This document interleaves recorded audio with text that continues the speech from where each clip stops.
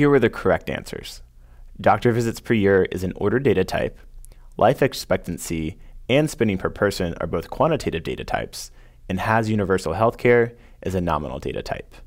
Now, among these four variables, I think doctor visits per year was probably the hardest to identify. Let's take a look at why.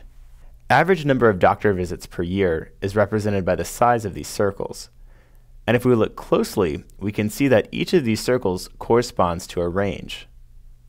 So basically, we've taken quantitative data and split it up into bins, which makes this data type an ordered data type. Average life expectancy at birth and spending per person are both quantitative data types, just like in the graph we saw before.